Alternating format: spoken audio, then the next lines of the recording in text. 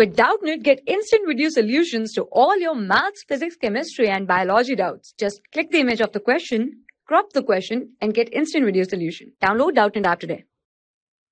The question says, calculate the volume occupied at S.T.P by 2 moles of carbon dioxide. The masses are given.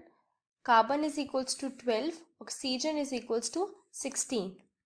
So 1 mole is equals to 44 gram of CO2 gas, which is equals to 22.4 liter at S.T.P. So 1 mole of CO2 occupies 22.4 liter at S.T.P. and we have to calculate the volume occupied by 2 moles of CO2. So 2 moles of CO2, 22.4 divided by 1 multiplied by 2.